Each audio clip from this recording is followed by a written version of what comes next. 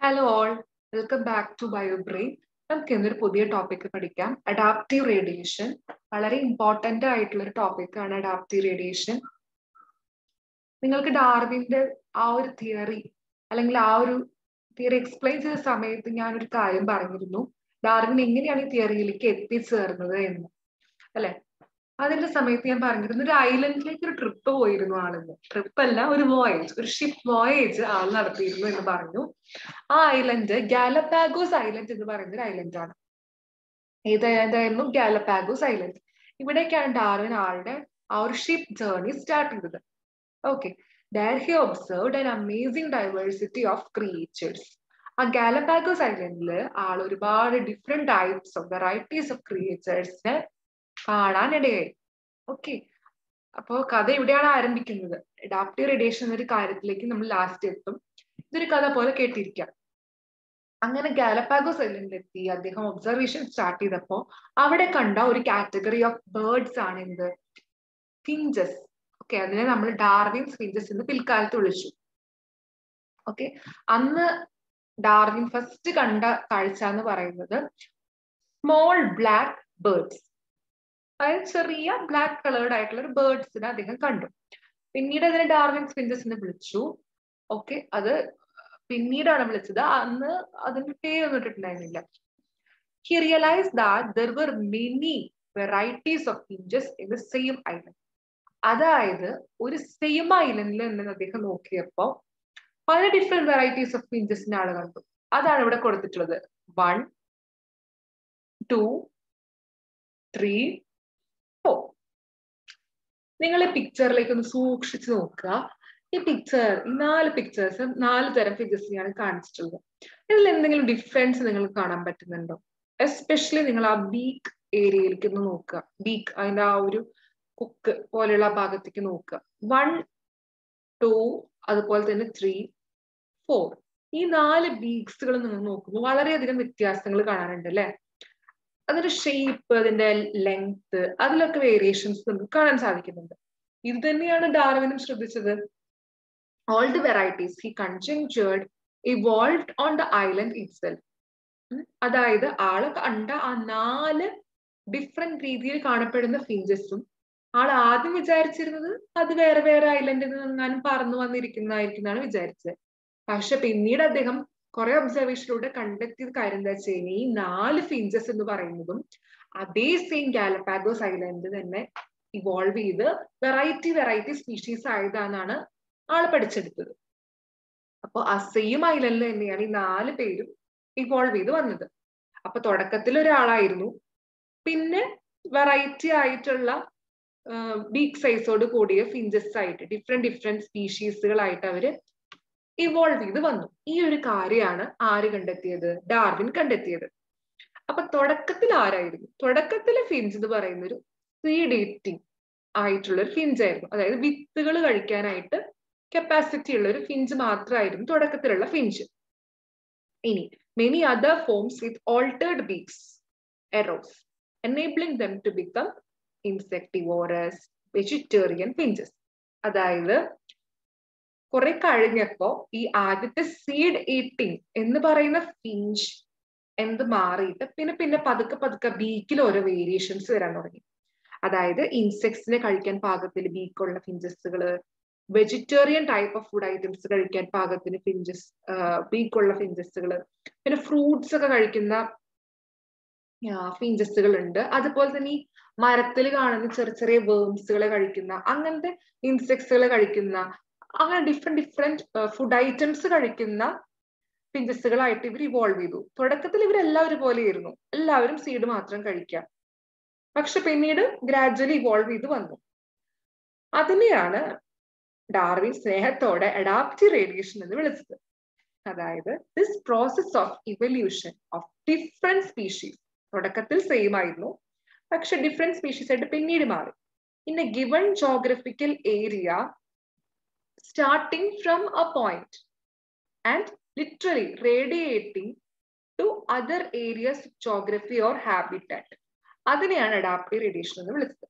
ഒന്നും മനസ്സിലായിട്ടുണ്ടാവില്ല എന്ന് എനിക്കറിയാം, പക്ഷെ നന്നായിട്ട് തന്നെ പറഞ്ഞുതരാൻ ശ്രമിക്കാം. അതായത് നമുക്ക് ആദ്യം ഇതൊന്ന് ഇറേസ് ചെയ്ത് കളയാം. ഒരു മിനിറ്റ്. ഒന്നും കൂടി ഒരു ഭംഗിയിലൊന്ന് ഹൈലൈറ്റ് ചെയ്ത് കാണിച്ചിട്ട് ഞാൻ ശ്രമിക്കാം. എന്റെ മാക്സിമം ഞാൻ ട്രൈ ചെയ്യാം. ഇതായിരുന്നു ആ ഗാലപാഗോസ് ഐലൻഡ് എന്ന് വിചാരിക്കാം. ഇത് ടോട്ടലും അത് തന്നെയായിരുന്നു. ഈ ഐലൻഡിലാണ് അദ്ദേഹം സീഡ് ഈറ്റിംഗ് ആയിട്ടുള്ള ഫിഞ്ച് ഉണ്ടായിരുന്നു എന്ന് പറഞ്ഞത്. അപ്പൊ സീഡ് കഴിച്ചിരുന്ന ആൾക്കാരാണ് ഇത്. ഓക്കെ. പിന്നെ എന്താ ഉണ്ടായെന്ന് വെച്ച് കഴിഞ്ഞാൽ എല്ലാ ഫിഞ്ചസും സീഡ് മാത്രം കഴിക്കുന്ന ഫിഞ്ചസുകൾ. അങ്ങനെ വരുമ്പോ സ്വാഭാവികമായിട്ടൊരു കോമ്പറ്റീഷൻ ഉണ്ടാവില്ലേ? അവിടെ ഉണ്ടാവും. എല്ലാവർക്കും ഉള്ള സീഡൊന്നും അവിടെ ഉണ്ടായിരിക്കില്ല. പക്ഷെ പിന്നീട് അതേ ഐലൻഡിൽ തന്നെ വേറെയും കുറെ ഹാബിറ്റാറ്റുകൾ അവർ കാണുകയാണ്. അതായത് ചിലവർ നോക്കിയപ്പോ ട്രീ കണ്ടു. അപ്പോ ചിലവർ ട്രീയില് ഇൻസെക്ട്സിനെ കണ്ടു. ആ ഇൻസെക്ട്സിന്റെ അടുത്തേക്ക് ഭക്ഷണമാക്കാനായിട്ട് അവർ പോയി. ചിലവർ നോക്കിയപ്പോ ഫ്രൂട്ട്സ് കണ്ടു. ഓക്കെ, ഇപ്പൊ ഫ്രൂട്ട്സ് കാണുന്നു. ചിലവർ നോക്കിയപ്പോ വെജിറ്റബിൾസ് കാണുന്നു. ഓക്കെ, ചിലർ സീഡ് തന്നെ കാണുന്നു. അപ്പോ ഒരേ ഐലൻഡിൽ തന്നെ പല പല അൺഒക്യുപ്പൈഡ് ആയിട്ടുള്ള ഹാബിറ്റാറ്റുകൾ അവർ കാണുകയാണ്. അതായത് എല്ലാവരും ഈ സീഡിനെ മാത്രം ഡിപ്പെൻഡ് ചെയ്ത് ഇരിക്കാതെ അവർ നോക്കിയപ്പോ വെജിറ്റബിൾസ് ഉണ്ട്, ഫ്രൂട്ട്സ് ഉണ്ട്, ട്രീസ് കാണുന്ന ഇൻസെക്ട്സുകൾ ഉണ്ട്. അപ്പോ ഇതൊന്നും ആരും തന്നെ ഒക്യുപ്പൈ ചെയ്തിട്ടില്ല. ഈ പറയുന്ന ഹാബിറ്റാറ്റുകളിലൊന്നും ആരും തന്നെ താമസിച്ചിട്ടില്ല. അങ്ങനെയെങ്കിൽ ഈ ഫിഞ്ചസ് എന്ത് ചെയ്തു? ആദ്യം സീഡ് മാത്രം കഴിച്ചിരുന്ന ഫിഞ്ചസുകള്, വേറെ കളർ യൂസ് ചെയ്യാം, സീഡ് മാത്രം കഴിച്ചിരുന്ന ഫിഞ്ചസ് ആയിരുന്നു ഇവര്. ഓക്കെ, അവര് പിന്നീട് അൺഒക്യുപ്പൈഡ് ആയിട്ടുള്ള കുറെ ഹാബിറ്റാറ്റുകൾ കാണുന്നു. അപ്പൊ അവിടേക്കൊക്കെ അവര് ഇവോൾവ് ചെയ്ത് പോവാണ്. പിന്നെ അവര് ആ കിട്ടുന്ന സ്ഥലത്തെ ഹാബിറ്റാറ്റിലെ ഫുഡ് ഐറ്റത്തിനനുസരിച്ച് അവരുടെ ബീക്ക് മോഡിഫൈ ചെയ്യാൻ നോക്കി. അവരതിനോട് അഡാപ്റ്റ് ചെയ്യാൻ നോക്കി. അങ്ങനെ അങ്ങനെ അങ്ങനെ തുടക്കത്തിൽ സീഡ് ഈറ്റിംഗ് മാത്രമായിരുന്ന ടൈപ്പ് ഓഫ് സ്പീഷീസിൽ ഉണ്ടായിരുന്ന ഫിഞ്ചസ് പിന്നീട് കുറച്ച് കഴിഞ്ഞാൽ ഫ്രൂട്ട്സ് കഴിക്കുന്ന സ്പീഷീസ് ആയി മാറി. പിന്നെ വെജിറ്റബിൾസ് കഴിക്കുന്ന സ്പീഷീസ് ആയി, ഇൻസെക്ട്സിനെ കഴിക്കുന്ന സ്പീഷീസ് ആയി. ആ ഒരു കാര്യമാണ് ഈ ഒരു സെന്റൻസിൽ പറയുന്നത്. This process of evolution of different species. Okay, different species അല്ലേ ഇവിടെ ഉണ്ടായത്? ഇത് ഒരു ടൈപ്പ് ഓഫ് സ്പീഷീസ്, ഇത് വേറൊരു ടൈപ്പ്, ഇത് വേറെ ടൈപ്പ്. കാരണം എന്താ? അതിനനുസരിച്ച് ഫുഡ് മാറാനനുസരിച്ച് അല്ലെങ്കിൽ ഹാബിറ്റാറ്റുകൾ വ്യത്യാസം വരുന്നതനുസരിച്ച് അവരവരുടെ ബീക്കിന്റെ സൈസ് മാറ്റിക്കൊണ്ടേയിരുന്നു. ഓക്കെ, അപ്പൊ എന്താ ഉണ്ടായത്? അവർ ഡിഫറെന്റ് സ്പീഷീസുകളായി മാറുകയാണ്. ബാക്ക്ഗ്രൗണ്ടിലെ വോയിസ് ഒന്ന് ഇഗ്നോർ ചെയ്തോളൂ. ഓക്കെ, ആൻഡ് ഇവരെല്ലാവരും തന്നെ ഒരേ ജോഗ്രഫിക്കൽ ഏരിയയിലാണ് താമസിക്കുന്നത് അല്ലെ? Same island. അതാണ് ഞാൻ ഈ സെയിം സ്ക്വയറിനുള്ളിലെല്ലാം വരച്ച് കാണിച്ചത്. They were started from a point. അതെ, അവരൊരു ഒരേ സെയിം പോയിന്റ് നിന്നാണ് സ്റ്റാർട്ട് ചെയ്തത്. ഞാൻ തുടക്കത്തിൽ പറഞ്ഞ സീഡ് ഈറ്റിംഗ്. പക്ഷെ ലിറ്ററലി എന്ത് സംഭവിച്ചു? അവർ റേഡിയേറ്റ് ചെയ്തു അല്ലെ? റേഡിയേറ്റ് ചെയ്തു എന്ന് പറഞ്ഞത് ഇതുപോലെ തുടക്കത്തിൽ ഒരു പോയിന്റ്, പിന്നെ 1, 2, 3, 4 അങ്ങനെ ഓരോരോ സ്പീഷീസ് ആയിട്ട് അവർ ഡൈവേഴ്സ് ചെയ്തു to other areas of geography. അതായത് to other areas of geography എന്ന് പറഞ്ഞാൽ വേറെ വേറെ ഹാബിറ്റാറ്റുകളിലേക്ക് അവർ നീങ്ങി. ചിലർ ട്രീസിന്റെ അടുത്ത് പോയി, ചിലർ ഫ്രൂട്ട്സ് കഴിക്കാൻ പോയി, ചിലർ ഇൻസെക്ട്സിനെ കഴിക്കാൻ പോയി. അങ്ങനെ അങ്ങനെ ഡിഫറെന്റ് ഹാബിറ്റാറ്റിലേക്ക് അവർ നീങ്ങി. അങ്ങനെ നീങ്ങിയപ്പോഴാണ് എന്ത് സംഭവിച്ചത്? അഡാപ്റ്റീവ് റേഡിയേഷൻ എന്ന് പറയുന്ന പ്രോസസ്സ് വഴി അവരുടെ ഡിഫറെന്റ് സ്പീഷീസുകൾ, സെയിം ഗാലപാഗോസ് ഐലൻഡിൽ തന്നെ ഡിഫറെന്റ് ഫിഞ്ചസുകൾ ഇവോൾവ് ചെയ്തതെന്നാണ് പറയുന്നത്. മാക്സിമം ഞാൻ ട്രൈ ചെയ്തു എക്സ്പ്ലെയിൻ ചെയ്യാനായിട്ട്. ക്ലിയർ ആയെന്ന് വിചാരിക്കുന്നു. ഇങ്ങനെയാണ് ഡാർവിൻസ് ഫിഞ്ചസ് അഡാപ്റ്റീവ് റേഡിയേഷന്റെ ഒരു ബെസ്റ്റ് എക്സാമ്പിൾ ആയിട്ട് മാറുന്നത്. അപ്പൊ അഡാപ്റ്റീവ് റേഡിയേഷൻ എക്സാമ്പിൾ പറയാൻ പറഞ്ഞാൽ ഫസ്റ്റ് നിങ്ങൾ ഏതാ പറയാ? Darwin's finches. ഓക്കെ, ഇനി നമുക്ക് അടുത്തത് പറയാം. വേറൊരു എക്സാമ്പിൾ ഇവർ പറയുന്നത് ഓസ്ട്രേലിയൻ മാർസൂപ്പിയൽസ് ആണ്, ഇമ്പോർട്ടന്റ് ആണ്. അതായത് a number of marsupials, each different from the other, evolved from an ancestral stock, but all within the Australian island continent. നേരത്തെ പറഞ്ഞ പോലെ തന്നെ തുടങ്ങുമ്പോൾ ഒരേ പോയിന്റ് നിന്നാണ് തുടങ്ങിയത്. പക്ഷെ പിന്നീട് അവര് റേഡിയേറ്റ് ചെയ്ത് ഡിഫറെന്റ് സ്പീഷീസ് ആയിട്ട് ഇവോൾവ് ചെയ്യുന്നു. പക്ഷെ എന്താണ് കണ്ടീഷൻ? ഒരേ ജോഗ്രഫിക്കൽ ഏരിയയിൽ നിന്നുകൊണ്ടാണ് അവരത് ചെയ്യുന്നത്. അത് തന്നെയാണ് ഇവിടെ ഓസ്ട്രേലിയൻ മാർസൂപ്പിയൽസ്. തുടങ്ങിയപ്പോ മാർസൂപ്പിയൽസ് എന്ന് പറഞ്ഞു കഴിഞ്ഞാൽ ഒരുതരം പൗച്ച്ഡ് ആയിട്ടുള്ള മാമൽസിനെയാണ് ഉദ്ദേശിക്കുന്നത് മാർസൂപ്പിയൽസ് എന്ന് പറയുന്നത്. ഓസ്ട്രേലിയ എന്ന് പറയുന്ന കോണ്ടിനെന്റിൽ കാണുന്ന ഒരു ടൈപ്പ് ഓഫ് ഓർഗാനിസംസ് ആണ് ഈ മാർസൂപ്പിയൽസ് എന്ന് പറയുന്നത്. അപ്പോൾ തുടക്കത്തിൽ ഒരു ടൈപ്പ് ഒരേ സെയിം ആൻസിസ്ട്രൽ സ്റ്റോക്ക് ഉള്ള ആൾക്കാരായിരുന്നു. പിന്നീട് അവർ റേഡിയേറ്റ് ചെയ്ത് ഇവോൾവ് ചെയ്ത് പല ഡിഫറെന്റ് ലുക്കിലുള്ള മാർസൂപ്പിയൽസ് ആയി മാറി. കാരണം അവർ ഡിഫറെന്റ് ഹാബിറ്റാറ്റിലേക്ക് നീങ്ങിപ്പോയപ്പോൾ, ഡിഫറെന്റ് ജോഗ്രഫിക്കൽ ഏരിയയിലേക്ക് നീങ്ങിപ്പോയപ്പോൾ അതിനനുസരിച്ച് ജീവിക്കാനായിട്ട് അവർ അഡാപ്റ്റ് ചെയ്തു. അതിനനുസരിച്ച് അവർ റേഡിയേറ്റ് ചെയ്ത് ഡിഫറെന്റ് സ്പീഷീസ് ആയി മാറി, ഡിഫറെന്റ് മാർസൂപ്പിയൽസ് ആയി മാറി, ഡിഫറെന്റ് ലുക്കിംഗ് മാർസൂപ്പിയൽസ് ആയി മാറി. അതും same continent, Australia island കോണ്ടിനെന്റിൽ. Okay, so വേറൊരു കാര്യം കൂടി ഇവിടെ ഇമ്പോർട്ടന്റ് ആയിട്ട് പറയുന്നുണ്ട്. When more than one adaptive radiation, ഒന്നിലധികം അഡാപ്റ്റീവ് റേഡിയേഷൻ നടക്കുന്നുണ്ട്, appeared to have occurred in an isolated geographical area representing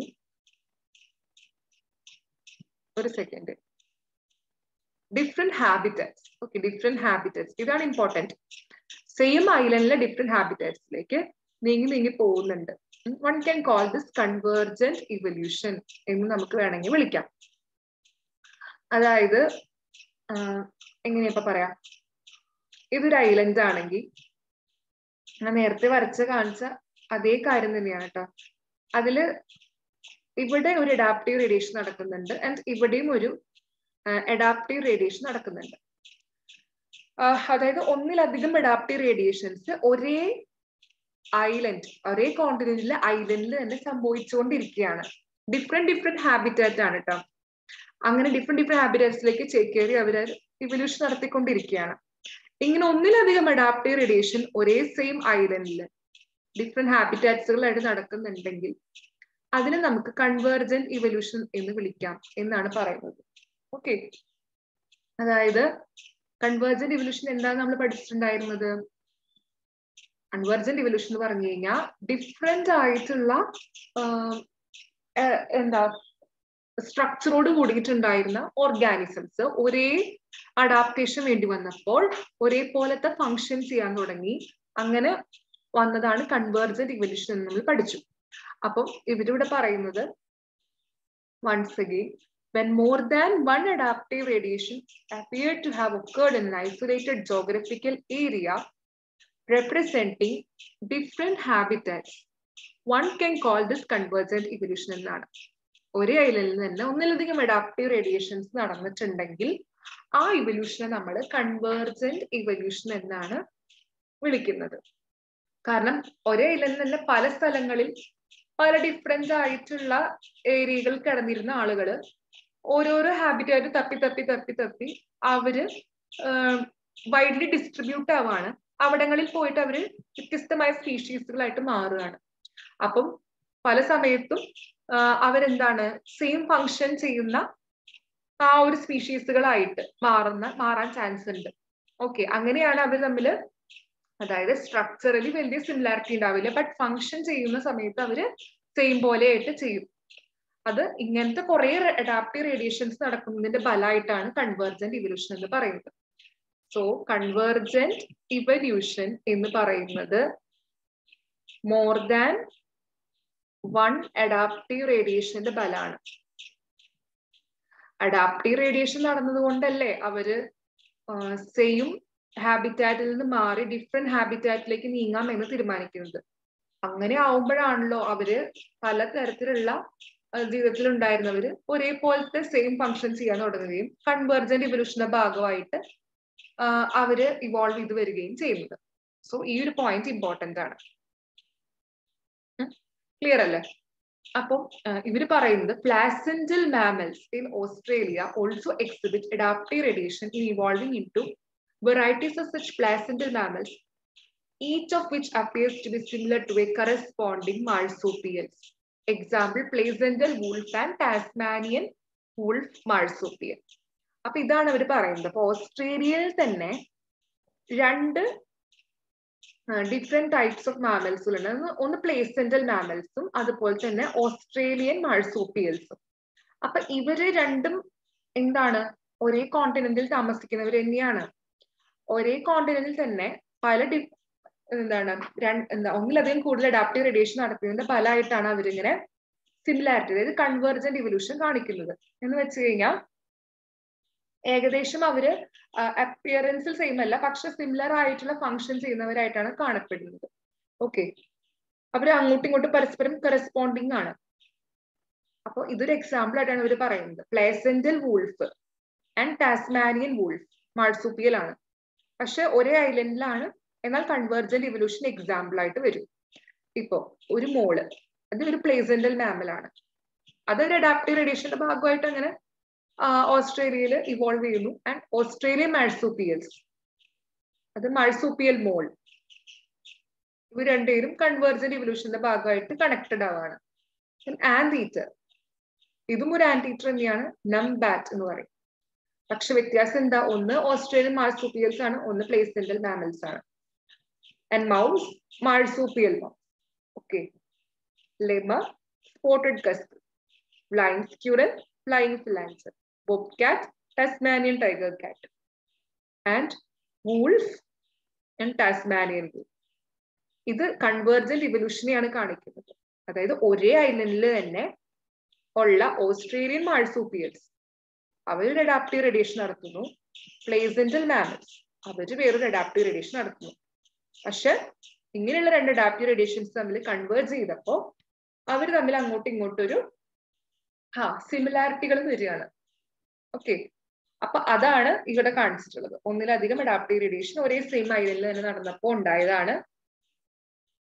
ആ നടന്നൊരു കൺവേർജന്റ് ഇവല്യൂഷന്റെ ഭാഗമായിട്ടുള്ള പ്ലാസെന്റൽ മാമൽസുകളും ഓസ്ട്രേലിയൻ മാർസൂപ്പിയൽസും. ഓക്കെ, ക്ലിയർ അല്ലേ?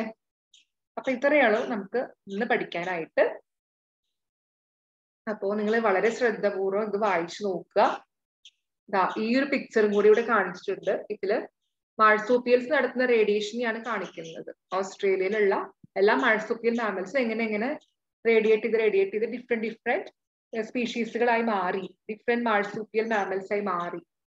ആൻഡ് ഈറ്റേഴ്സ് ആയി, റാറ്റ്, മാർസൂപ്പിയൽ റാറ്റ്, ടൈഗർ കാറ്റ്, മാർസൂപ്പിയൽ മോൾ, അങ്ങനെ ഒരുപാട് ഡിഫറെന്റ് മാർസൂപ്പിയൽ മാമൽസുകളായിട്ട് ഇതില് മാറുന്നതായിട്ട് കാണിക്കുന്നുണ്ട്. ഇതുപോലെ ഒരു റേഡിയേഷനും കൂടി അപ്പുറത്ത് നടക്കുന്നുണ്ട്. അതാണ് ഇത് പ്ലേസെന്റൽ മാമൽസുകളുടെ. അങ്ങനെ ലാസ്റ്റ് അങ്ങനത്തെ രണ്ട് ഡിഫറെന്റ് അഡാപ്റ്റേഷൻ കൂടി കൺവേർജ് ചെയ്ത് എത്തുന്നു. അതാണ് കൺവേർജന്റ് ഇവല്യൂഷൻ ആയിട്ട് നമ്മൾ ഇവിടെ കാണിക്കുന്നത്. അതാണ് ഈ കാണുന്ന സിമിലാരിറ്റി എന്ന് പറയുന്നത്. ഓക്കെ, അപ്പൊ നിങ്ങൾക്ക് ക്ലിയർ ആയി എന്ന് ഞാൻ വിശ്വസിക്കുന്നു. ചെറിയ ടോപ്പിക്കാണ്, സിമ്പിൾ ആണ്. അപ്പോൾ എന്തെങ്കിലും ഡൗട്ട് ഉണ്ടെങ്കിൽ കമന്റ് ചെയ്യുക. സെഷൻ ഇഷ്ടപ്പെട്ടിട്ടുണ്ടെങ്കിൽ ലൈക്ക് ചെയ്യുക, ഫ്രണ്ട്സുമായിട്ട് ഷെയർ ചെയ്യാൻ ശ്രമിക്കുക.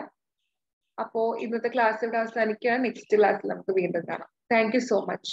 Happy learning.